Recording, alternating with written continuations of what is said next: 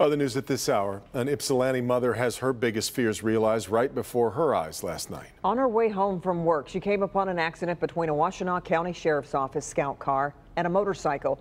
And it turns out that motorcycle belonged to her son, and she quickly discovered he and his girlfriend were badly hurt. Our Rod Maloney spoke to her today. 10:35 last night, just after dusk, Washtenaw County Sheriff's deputies are going south here on Harris at Lester. And for whatever reason, we don't know whether it was for a call or just needing to turn around, made a U-turn right here by the tree at Grace Fellowship Church. And that's when the accident happened. This picture, taken shortly after the accident, shows the motorcycle underneath the scout car. The bike hit with two riders on board, 23-year-old Derek Little Jr. and his girlfriend, 21-year-old Heather Dunn. Neither wore a helmet.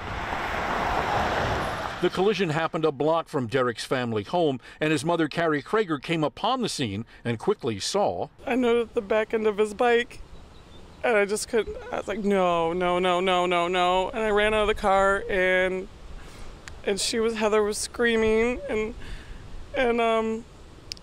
made my way to my son, and he had such shallow breathing. It didn't look like he was breathing at first. Carrie tells us Heather suffered broken ankles and chest wounds. Derek, more severely injured, had neck injuries and was bleeding. And I kept yelling at him, please don't stop breathing, please don't die.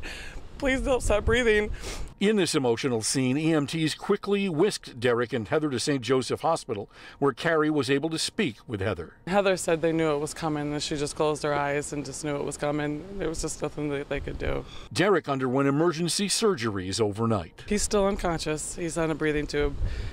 He's on a ventilator, and I just been talking. They said he can hear me.